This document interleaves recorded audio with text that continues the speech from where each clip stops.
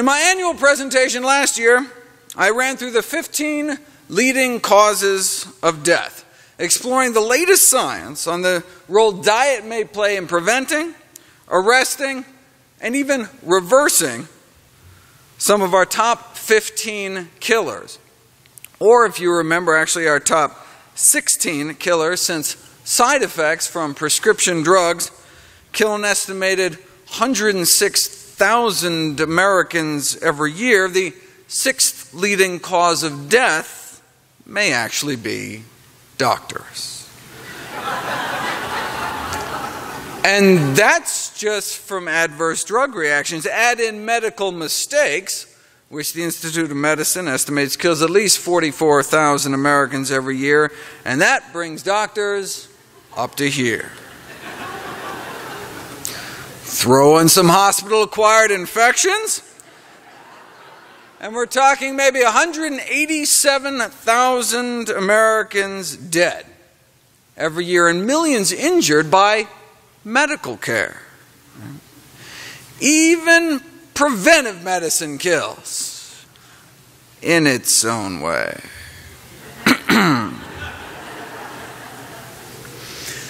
The best way to avoid the adverse effects of medical and surgical tests and treatments is not to avoid doctors, but to avoid getting sick in the first place.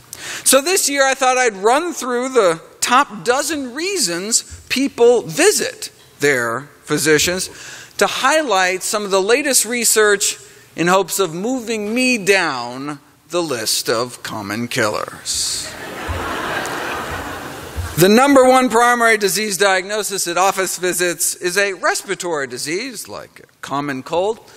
Most Americans report between 2 and 3 colds a year. This year I featured evidence suggesting that simple water gargling is effective to prevent upper respiratory tract infections. This virtually cost-free modality would appreciably benefit people, but that's the problem, right? It's cost-free, right? Nobody makes any money off of it, right? That's why you've probably never heard of this research, right? Whenever there's a new drug or surgical procedure, right, you can be assured people will know about it because there's a profit motive, right? There's a corporate budget driving the promotion. That's why you'll never see an ad on TV for broccoli, nor for simple water, even though water may actually improve cognitive performance in school children, for example, because most kids end up in school in a state of mild dehydration. If you randomize kids to get a cup of water, you can improve their ability to think in school. Not with Ritalin or some new drug, but just plain water. Think how much drug companies could make if they could just sell sugar pills, but tell kids to take the fake pill with a cup of water. It's like using exercise to treat ADHD. Effective, but we won't hear about it because you can't put it into a pill bottle for your stockholders. And exercise can also improve immunity and decrease illness rates from respiratory infections. We're talking about a 25 to 50% reduction in sick days. Name one drug or supplement that can do that. And it doesn't take much. Let kids run around for just 6 minutes and you can boost the number of immune cells in their bloodstream by more than 1/3 in just 6 minutes. At the other end of the life cycle, exercise may help prevent age-related immune decline. Sedentary women in their 70s have about a 50% chance of getting an upper respiratory illness every fall season. But walk a half hour a day, and you may cut your risk down to 20%. And the runners in the group got it under 10. Looks like exercise can make our immune system like 5 times more effective. Now, while regular physical activity improves immune function and lowers respiratory infection risk, sustained and intense exertion can have the opposite effect, forming a so-called J-shaped curve relationship. As you go from inactive to active, your infection risk declines, but hardcore athletes that overtrain may increase their risk of infection. How do you prevent that? Marathon runners consuming the equivalent of a teaspoon of nutritional yeast a day may not only cut respiratory infection risk in half, but result in decreased confusion, fatigue, tension, anger, and, my favorite, increased vigor, thanks to nutritional yeast. Yeast are one-celled fungi. What about multicellular fungi? Mushrooms. If you split people into two groups, half on their normal diet and half eat their normal diet with cooked white button mushrooms every day for a week, no change in the control group. But after a week of mushrooms, antibody secretion jumps 50% and even stayed up there for a week after they stopped. Lots more detail in the video. I just want to touch on some of these areas.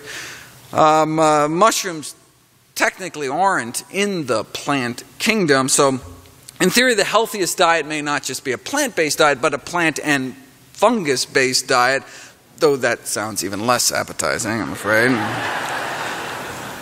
But who wouldn't want 50% more antibodies? Well, millions suffer from autoimmune diseases, right, whose immune systems may be a bit too active already. So might eating healthy make things worse by boosting their immune function further?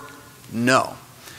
Those who eat healthy appear protected from autoimmune diseases given the extraordinary rarity of most autoimmune diseases among those following a traditional plant-based diet. For example, before they westernized their diet, not a single case of multiple sclerosis was diagnosed among 15 million people. What about treating autoimmune diseases with a plant-based diet? Well, even a semi-vegetarian diet was found to successfully treat Crohn's disease better than any other intervention. The best result in relapse prevention.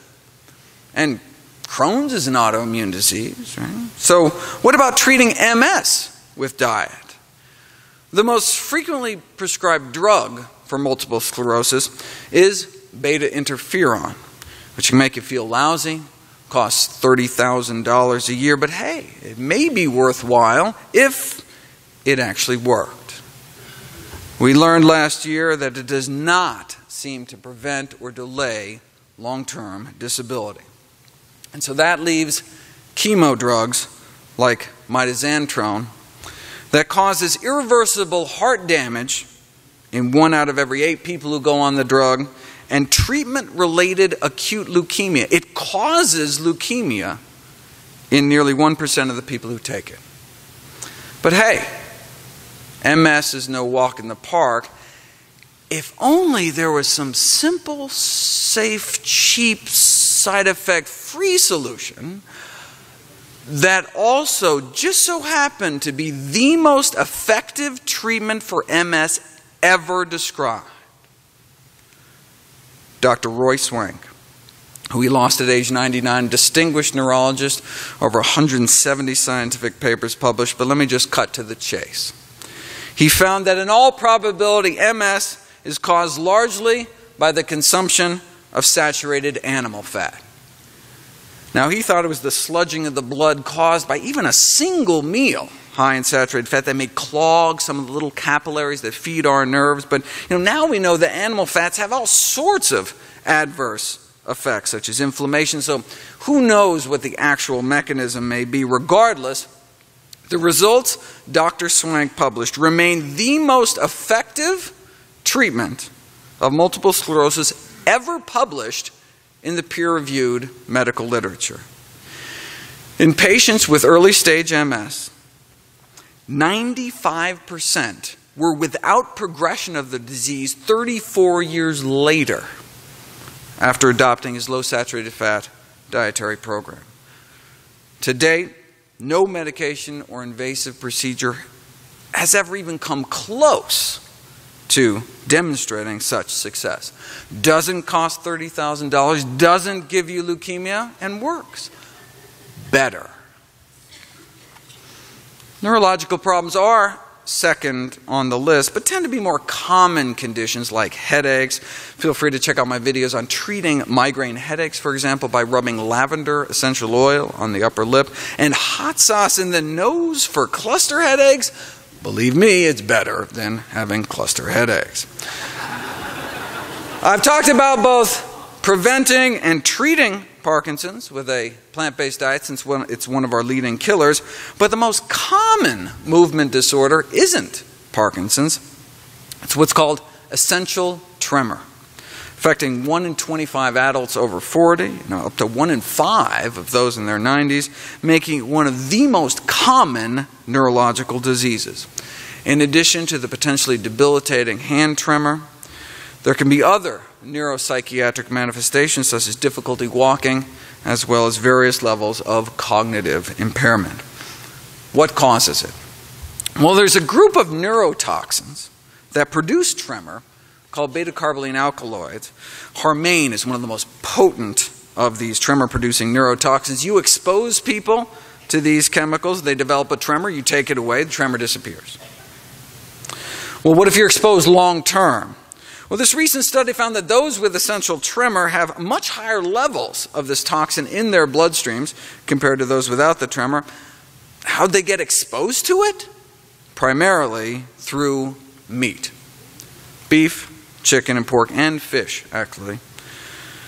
So if this potent tremor-producing neurotoxin is concentrated in cooked muscle foods, is meat consumption associated with higher risk of essential tremor? Men who ate the most meat in this study had 21 times the odds of essential tremor.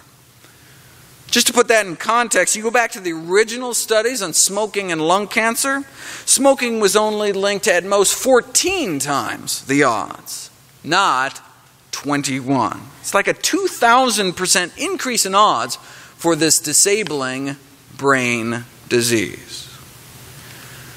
Next on the list is circulatory diseases, the #1 killer of men and women. Among populations who ate plant-based diets, MS was almost non-existent. What about heart disease? Last year, the International Journal of Epidemiology reprinted a landmark article from the 50s that started out with a shocking statement. In the African population of Uganda, coronary heart disease is almost non-existent. Our #1 cause of death almost non-existent? What were they eating? Plantains and sweet potatoes, other vegetables, corn, millet, pumpkins, tomatoes, and green leafy vegetables are taken by all. And their protein almost entirely from plant sources. And they had the cholesterol levels to prove it, similar to modern day plant eaters. Maybe the Africans were just dying early from other diseases, so never lived long enough to have a heart attack? No. Here's age-matched heart attack rates in Uganda versus St. Louis. Out of 632 autopsies in Uganda, 1 myocardial infarction. Out of 632 Missourians, same age and gender distribution, 136 myocardial infarctions. More than 100 times the rate of our #1 killer. In fact, they were so blown away they did another 800 autopsies in Uganda, and still, just that one small healed infarct, meaning it wasn't even the cause of death, out of 1,427 patients, less than 1 in 1,000. Right? Whereas in the US, it's an epidemic.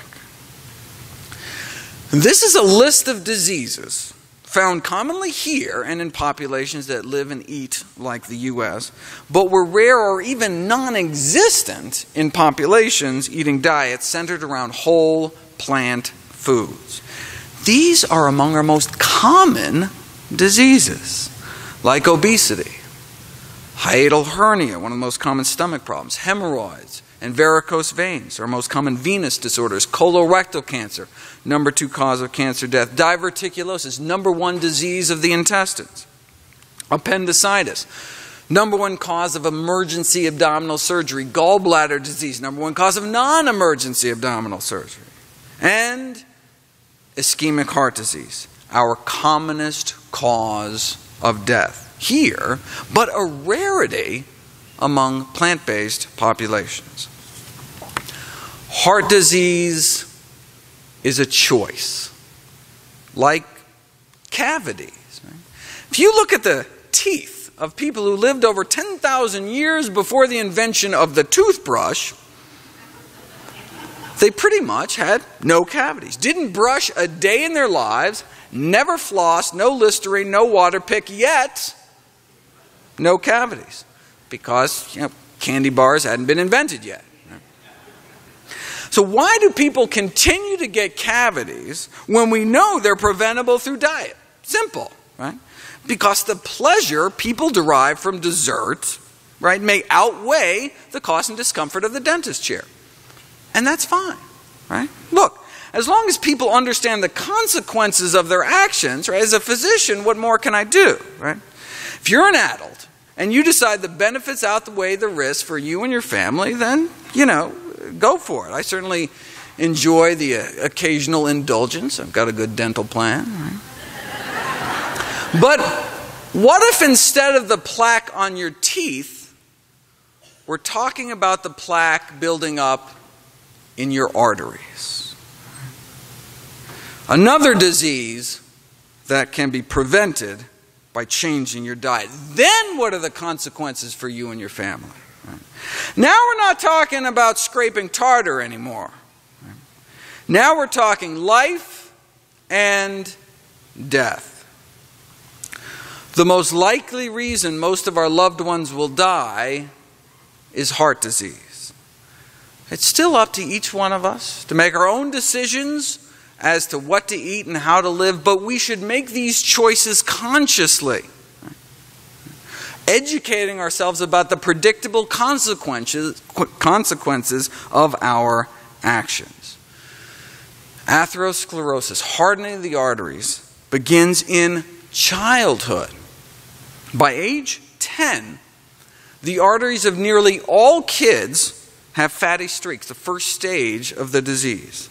Then plaques start forming in our 20s, get worse in our 30s, and then can start killing us off. In our heart, it's a heart attack. In our brains, it's a stroke. In our limbs, it can mean gangrene. In our aorta, an aneurysm. Right? If there is anyone in this audience over the age of 10 years of age, the question isn't whether or not to eat healthy to prevent heart disease. It's whether or not you want to reverse the heart disease you already have. Ornish and Esselstyn proved you can reverse heart disease with a plant-based diet, but you don't have to wait for your first heart attack to unclog your arteries. We can start reversing our heart disease right now. We can start reversing the heart disease in our kids tonight. How do we do it? According to the editor-in-chief of the American Journal of Cardiology this year, the only risk factor required for these atherosclerotic plaques, our number one killer, is cholesterol. Elevated LDL, so-called bad cholesterol, in our bloodstream. To drop our LDL cholesterol, we need to drop our intake of three things: trans fats, saturated fats, and dietary cholesterol. Trans fats increase our risk of heart disease, sudden death, diabetes, basically only found one place in nature, and that's animal fats. The food industry, however, found a way to synthetically create these toxic fats by hardening vegetable oil in a process called hydrogenation, which rearranges their atoms to make them act more like animal fats. Currently, nearly half of America's trans fat intake comes from animal products. According to the USDA, cheese, milk, yogurt, burgers, chicken fat, turkey meat, bologna, hot dogs contain up to between 1% to 5% trans fats naturally. They also found small amounts of trans fats in non-hydrogenated vegetable oils due to the refining process. Now, is getting a few percent trans fats a problem, though? the most prestigious scientific body in the United States, National Academies of Science, concluded that the only safe intake of trans fats is 0. Because any incremental increase in trans fatty acid intake increases, coronary heart disease risk. Trans fat intake, irrespective of source, hydrogenated junk food or animal fat, may increase cardiovascular disease risk. And because trans fats are unavoidable in ordinary non-vegan diets, getting down to 0 trans fats would require significant changes in the patterns of dietary intake for most Americans. One of the authors of the report, the director of Harvard's cardiovascular epidemiology program, famously explained why, despite this, they didn't recommend a plant-based diet. We can't tell people to stop eating all meat and all dairy products, he said. Well, we could tell people to become vegetarians, he added. If we were truly basing this only on science, we would, but it is a bit extreme.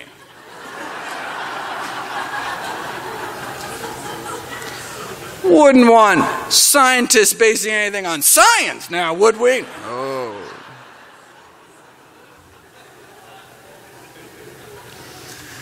Avoiding saturated fat means basically avoiding dairy, chicken, cake, and pork. And avoiding cholesterol means avoiding animal products in general, especially eggs. The American Egg Board is a promotional marketing board appointed by the U.S. government whose mission is to increase the demand for egg and egg products on behalf of U.S. egg producers.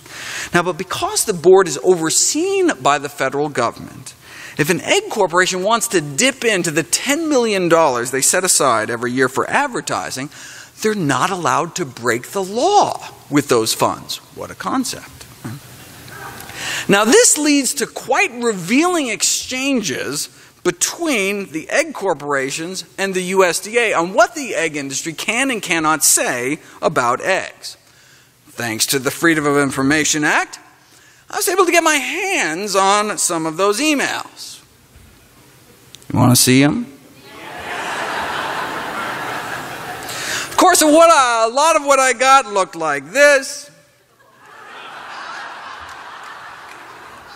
Please note a number of items about our Salmonella Crisis Support Module. Any questions?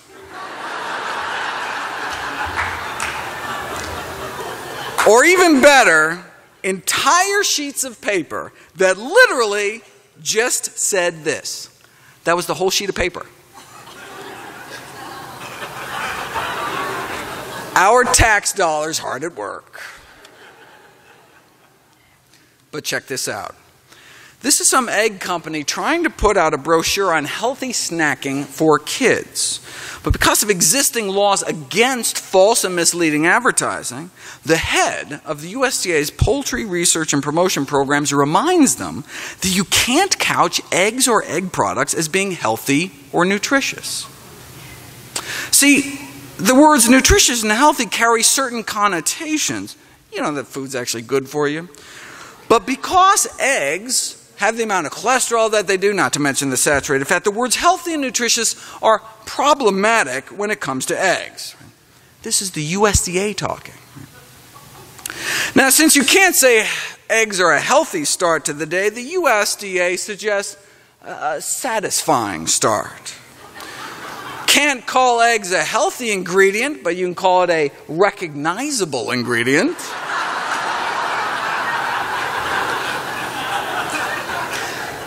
Can't truthfully say eggs are good for you. By law, the egg industry needs to steer clear of words like healthy or nutritious.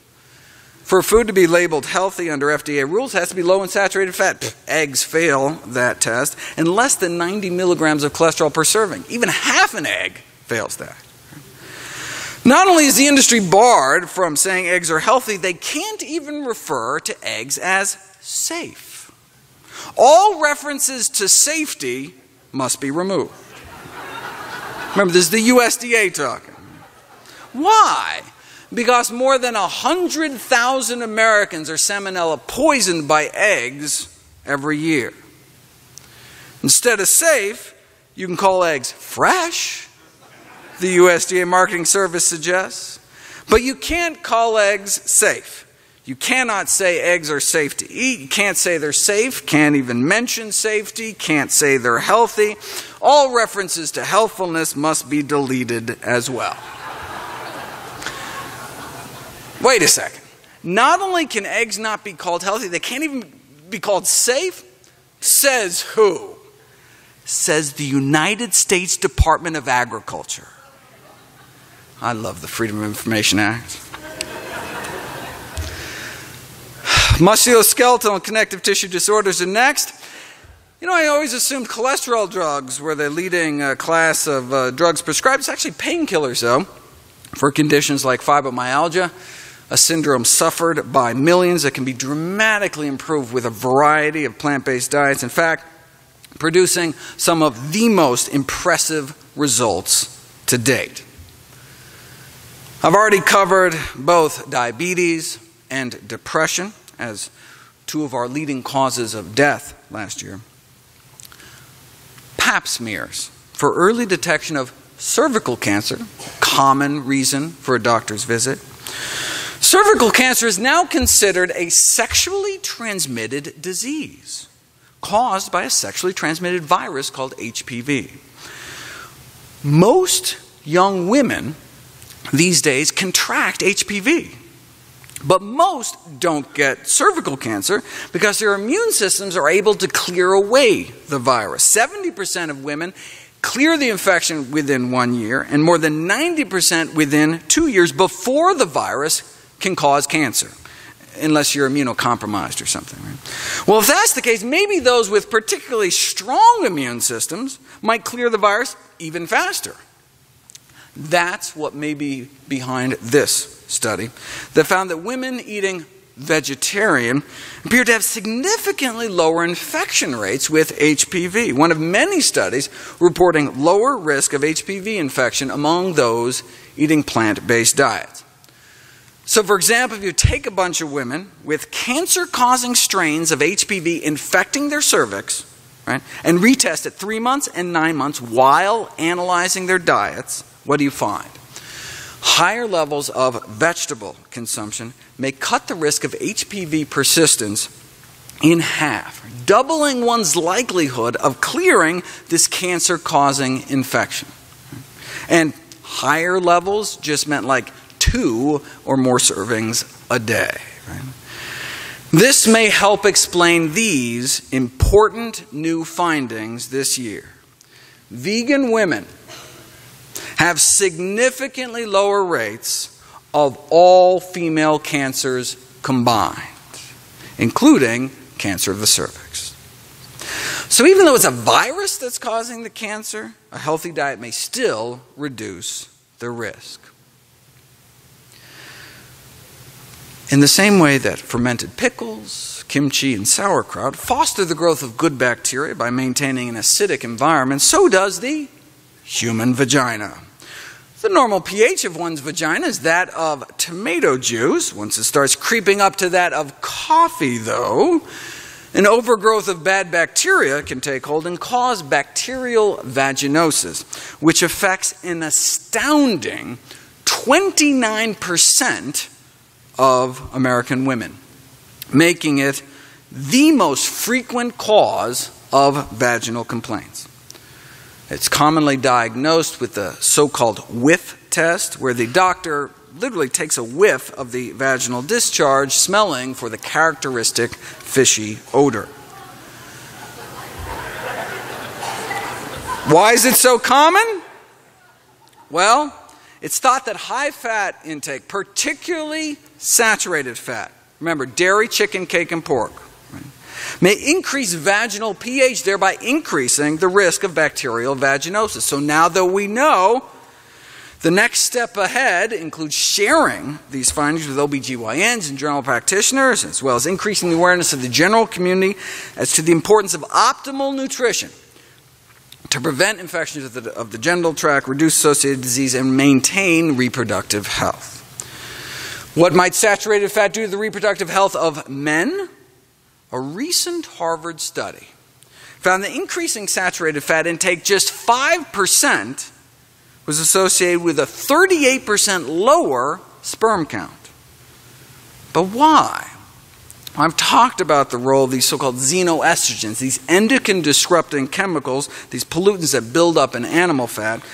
But male fertility is more than just about sperm count, the number of sperm, but how well the sperms work. More about that in my video, Male Fertility and Diet.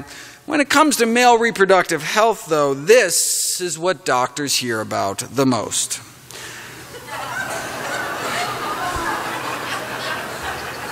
Erectile dysfunction is present in up to 30 million men in the U.S. and approximately 100 million men worldwide.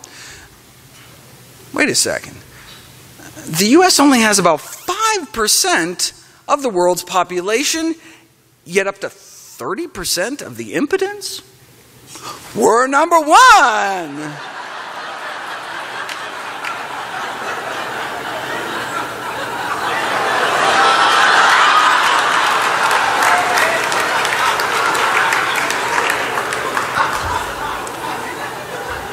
Who cares though? We got red, white, and blue pills like Viagra.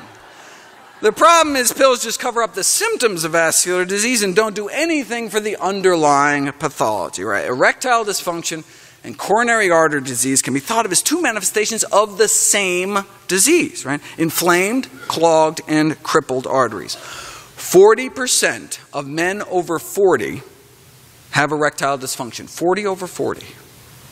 Placing them at nearly 50 times the risk of suffering a cardiac event like sudden death. Nearly 5,000% increase in risk, leading the latest to review to ask, is there any risk greater? Right? And we used to think of erectile dysfunction in younger men in their 20s and 30s as psychogenic in origin, meaning it's all in their heads. But now we're realizing it's more likely the early signs of vascular disease. A man with erectile dysfunction, even if they have no cardiac symptoms, should be considered a cardiac patient until proven otherwise. The reason even young men should care about their cholesterol levels is that hardening of the arteries can lead to softening of the penis later in life. Cholesterol level now can predict sexual functioning into the future. Right? Just gotta keep eating crap because you can pop some pills. All the Viagra in the world may not help your sex life after a stroke. The take-home message is simple. Simple equation. ED stands for early death. Right? It's survival of the firmest.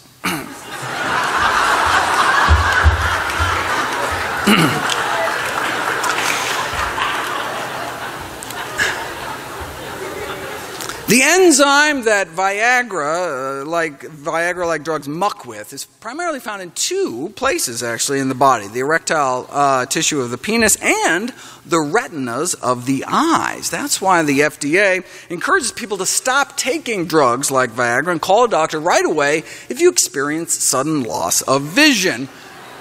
If, of course, you can still find your phone. Which brings up the next group of primary diagnoses, injury and poisoning, which includes adverse drug side effects. Next comes skin complaints. Any hope for cellulite? Well, check out the video, but basically researchers compared a meat-free, egg-free diet of mostly vegetables, grains, beans, fruits, and nuts to the conventional diabetic diet. And the veg group lost more weight, even though they were forced to eat the same number of calories, yet still lost more weight, lost more waist, got slimmer, lost more cholesterol, more sub-Q fat, and more abdominal fat, more belly fat. And it's the subcutaneous fat that makes up cellulite.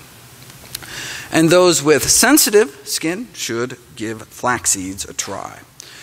Next up is digestive issues. Though there is an International Prune Association, keeping us all apprised of the latest prune news from around the world.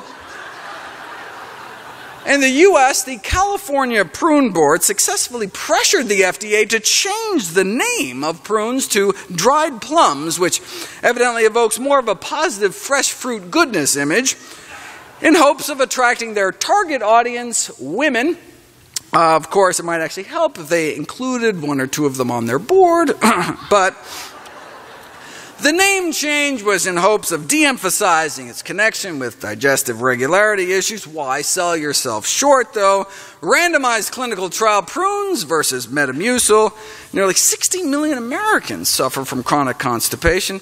Here's the study subjects at baseline. Each dot is a complete spontaneous bowel movement. Note how many people had 0 bowel movements per week at baseline, but an average of 1.7 a week, which went up to 3.5 on prunes, bowel movement every other day at least, better than Metamucil, so they conclude dried plums should be considered first-line therapy for chronic constipation. But if that's what adding one plant to our diet can do, what if all you ate was plants? Off the charts.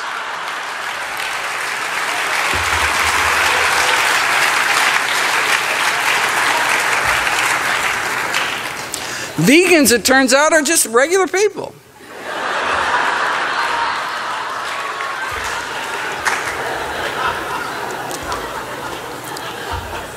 I also cover other digestive conditions such as irritable bowel, chronic indigestion, but what about cancer? 500,000 Americans are expected to die this year from cancer, equal to 5 jumbo jets crashing every day.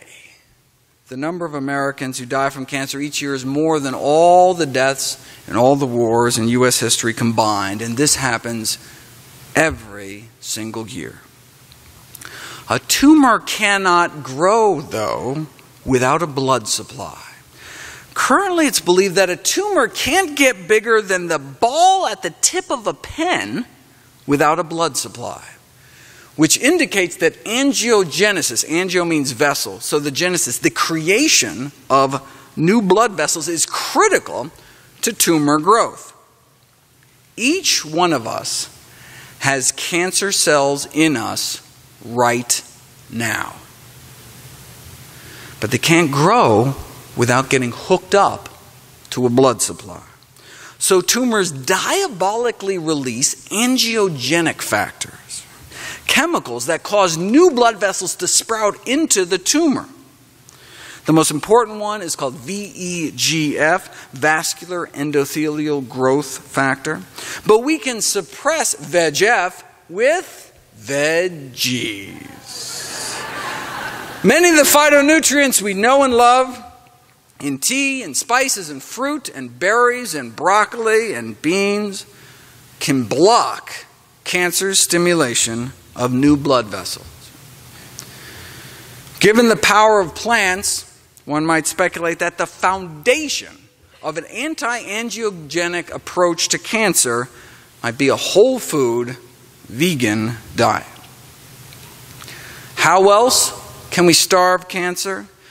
40 years ago, a landmark paper was published showing that many human cancers have what's called absolute methionine dependency, meaning normal cells thrive without the amino acid methionine, but cancer cells need it or they die.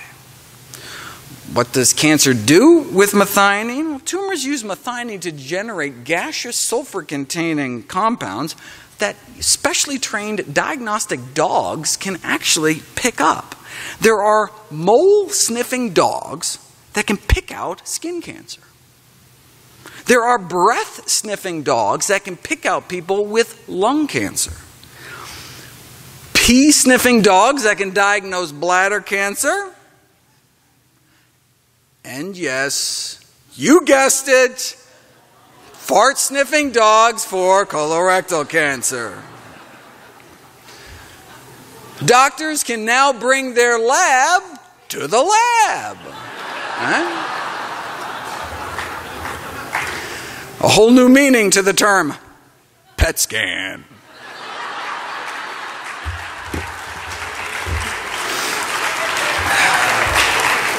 Don't encourage me. Chemo companies are fighting to be the first to come out with these methionine-depleting drugs, but since methionine is sourced mainly from food, a better strategy may be to lower methionine levels by lowering methionine intake, right? Eliminating high methionine foods for both cancer growth control and lifespan extension. So, where is methionine found? Particularly chicken and fish. Milk, red meat, and eggs have less.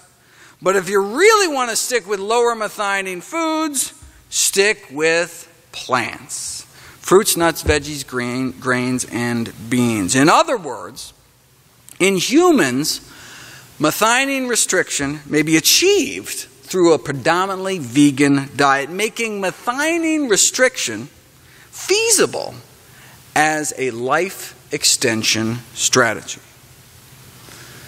So do people who eat beans live longer? Legumes, beans, split peas, chickpeas, and lentils, may be the single most important dietary predictor of survival in older people around the globe. Whereas a bean-free diet may actually increase the risk of death. It is now 8 years since the famous Ornish study was published, suggesting that 12 months on a strictly plant-based diet could reverse the progression of prostate cancer. Wait a second, how are they able to get a group of older men to go vegan for a year? They home-delivered prepared meals to their door, figuring, men are just so lazy, they'll just eat whatever's put in front of them, right? But what about out kind of in the real world, right? Well, realizing that you can't even get men diagnosed with cancer to eat a measly 5 servings of fruits and vegetables a day, researchers tried settling on just trying to change their A to V ratio, the ratio of animal to vegetable proteins. And indeed, were successful in cutting the ratio in half, at least, from about 2 to 1 animal to plant to kind of like half vegan, 1 to 1. How did they do? Well, a part-time plant-based diet appeared to slow down the progression of their cancer. But what Ornish got, though, was an apparent reversal in cancer growth, right? The cancer biomarker PSA didn't just, rise slower thanks to a healthy diet, but actually trended down, which could be an indication of tumor shrinkage. So the ideal animal to plant ratio may be closer to 0. If there's just no way Grandpa's going vegan, and we just have half measures, what might be the worst A and the best V? Well, eggs and poultry may be the worst, respectively doubling and potentially quadrupling the risk of cancer progression. Harvard researchers found twice the risk eating less than a single egg a day, quadruple the risk eating less than a single serving of chicken or turkey. And if you could only, add one thing to your diet, cruciferous vegetable. Less than a single serving a day of broccoli or Brussels sprouts or cabbage, cauliflower, kale, right? Cut the risk of cancer progression in half. 1 serving. Similar result was found for breast cancer survivors. Less than a single serving a day cut the risk in half of the cancer coming back. This Women's Healthy Eating and Living study was undertaken in 3,000 breast cancer survivors to determine if a plant-based, low-fat, high-fiber diet could influence breast cancer recurrence rates and survival. Imagine you've been diagnosed with breast cancer. In fact, an estrogen receptor negative tumor, which normally means twice the death rate, unless you eat 5 servings of fruits and vegetables a day and walk 30 minutes 6 days a week.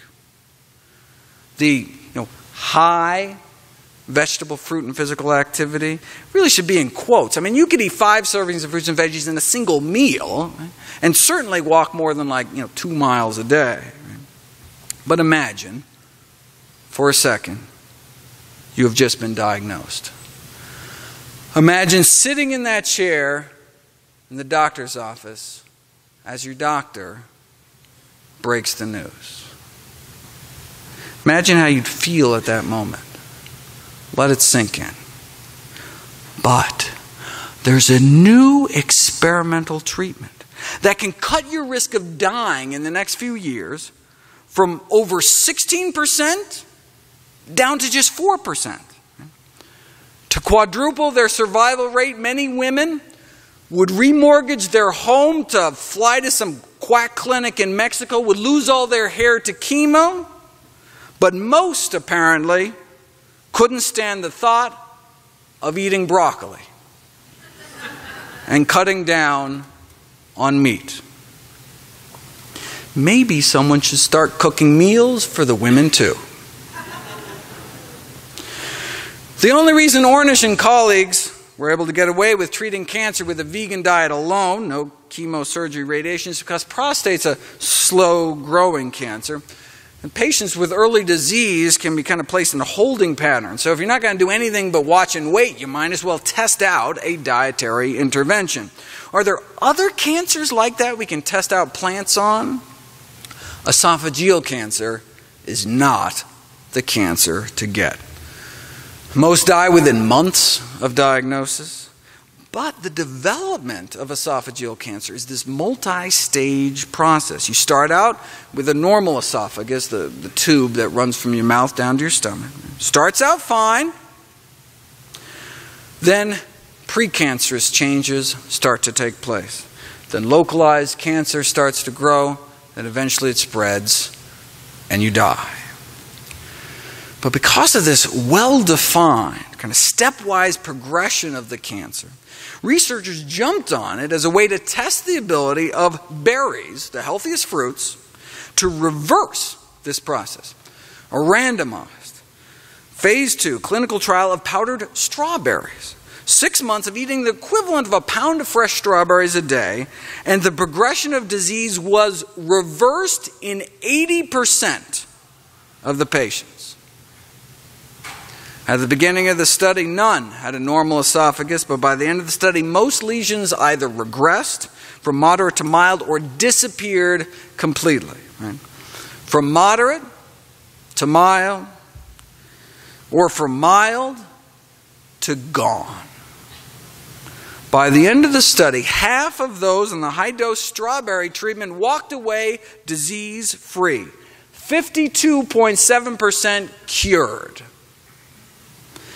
A drop in tumor markers before and after, all because of just strawberries. Right? Cellular proliferation before and after strawberry treatment. Same story with black raspberries and oral cancer. Right? Most patients' lesions improved, including complete clinical regression. Now you see it, now you don't. A turning back on of tumor suppressor genes. So even though it may have been something like tobacco that caused the cancer, right, diet can still affect progression. But this kind of treasure remains buried, no pun intended, because nobody profits. Nobody, that is, except the hundreds of thousands of people that die every year from these horrific cancers.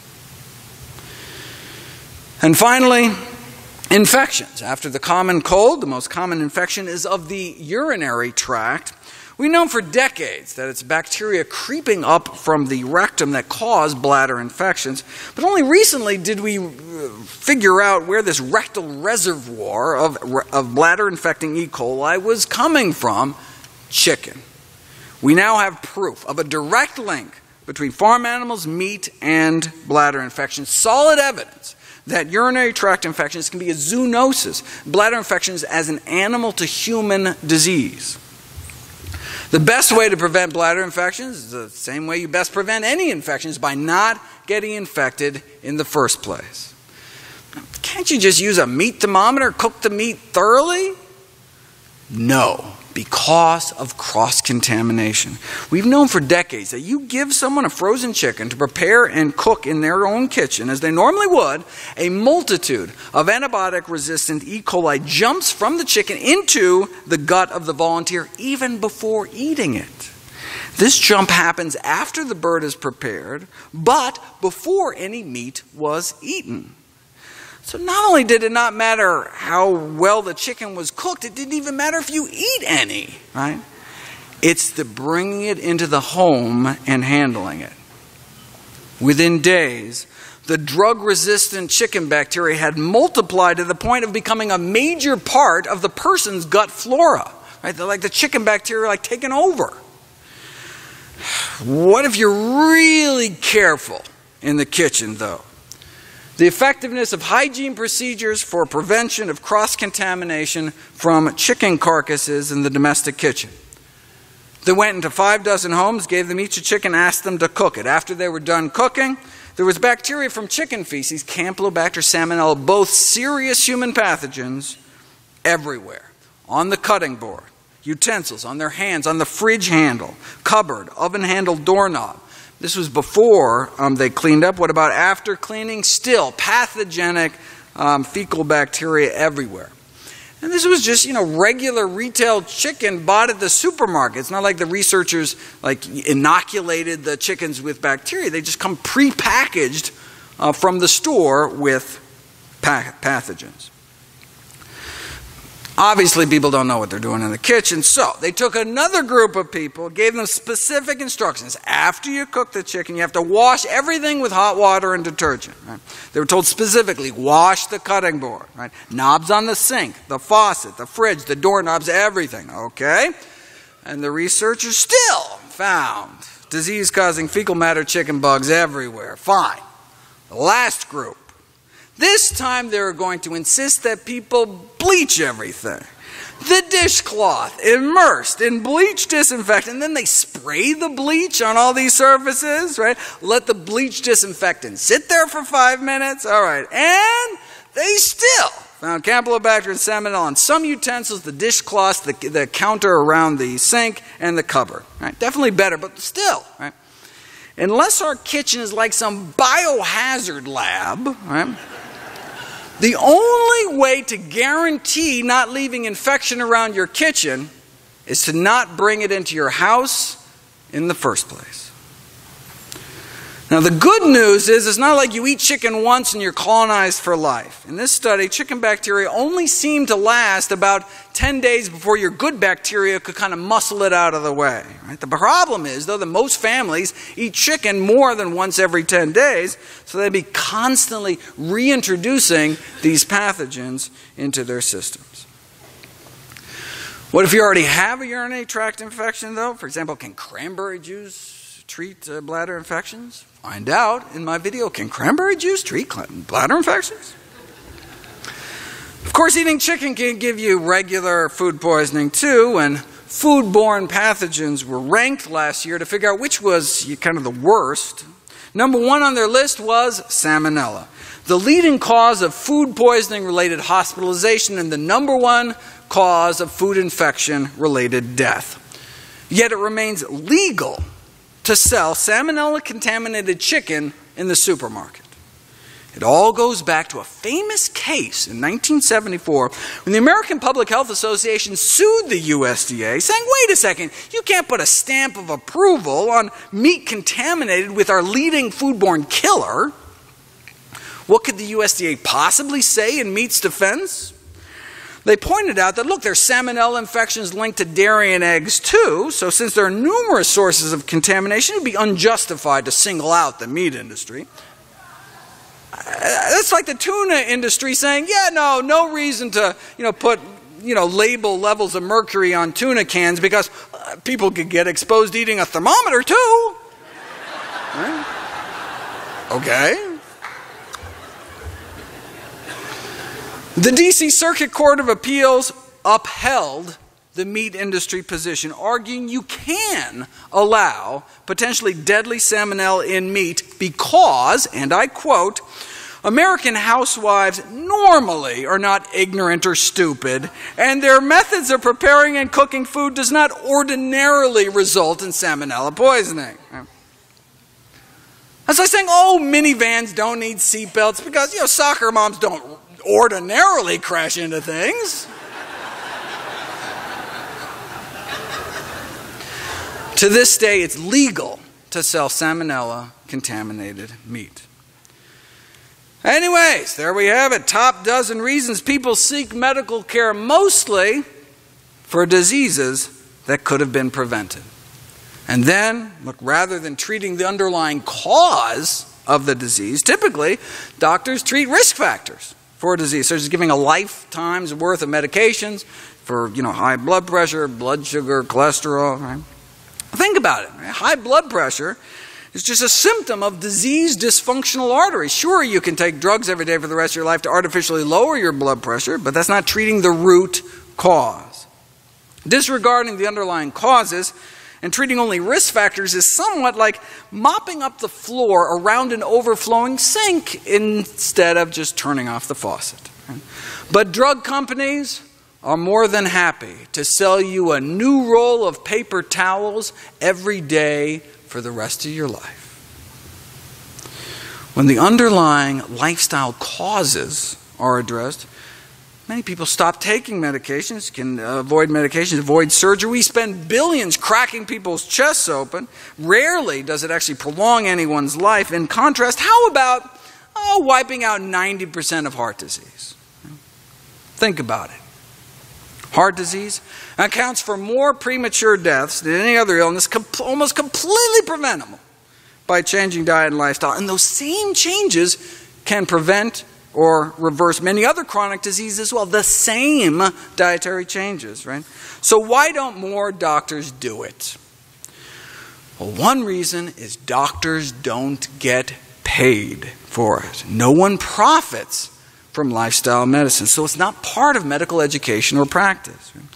Presently, physicians lack training and financial incentives, so they continue to do what they know how to do: prescribe medication, perform surgery. After Dean Ornish proved you could reverse our number one cause of death, heart disease, open up arteries without drugs, without surgery, just a plant-based diet, other healthy lifestyle changes, he thought that his studies would have a meaningful effect on the practice of mainstream cardiology. After all, a cure for our number one killer? But he admits he was mistaken. He realized physician reimbursement is a much more powerful determinant of medical practice than research. Reimbursement over research. Not a very flattering portrayal of the healing profession. But hey, look, if doctors won't do it without getting paid, let's get them paid.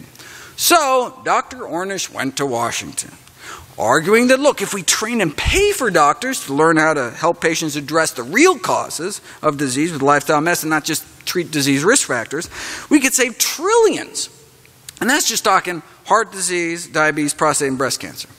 The Take Back Your Health Act was introduced into the U.S. Senate to induce doctors to learn and practice lifestyle medicine, not only because it's better, it works better, but here's the critical factor: physicians will be paid to do it. The bill died, just like millions of Americans will continue to do from reversible chronic diseases. We have known for at least a decade that the leading causes of both premature death and persistent misery in our society are chronic diseases that are in turn attributable to the use of our feet, exercise, forks, diet, and fingers, smoking. Feet, forks, and fingers are the master levels of medical destiny for not just thousands of people on any one occasion like a tsunami or earthquake, but the medical destiny of millions upon millions year after year. We as doctors, as a medical profession, have known. Ornish published 23 years ago. But we have not managed to care, writes the director of Yale University's Prevention Research Center. At least not care enough to turn what we know into what we routinely do. Were we to do so, we might be able to eliminate most heart disease, strokes, diabetes, and cancer. But saving millions is just a number. He asked doctors to forget the bland statistics of public health and ask yourself if you love someone who has suffered a heart attack, stroke, cancer, or diabetes. Now imagine their faces. Whisper their names.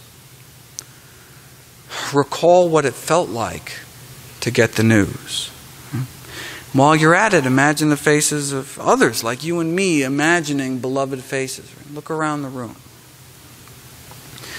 Now imagine if 8 out of 10 of us wistfully reflecting on intimate love and loss, on personal anguish, never got that dreadful news because it never happened. Mom did not get cancer. Dad did not have a heart attack. Grandpa didn't have a stroke. Sister, brother, aunt, and uncle did not lose a limb or kidney or eyes to diabetes. We are all intimately linked in a network of personal tragedy that need never have occurred, which leads to what he's asking doctors to do about it. Put a face on public health every chance you get. Right? When talking about heart disease and its prevention or cancer, diabetes, ask your audience to see in their mind's eye the face of a loved one affected by that condition. Then imagine that loved one among the 80% who need never have succumbed if what we knew as doctors were what we do. Thank you.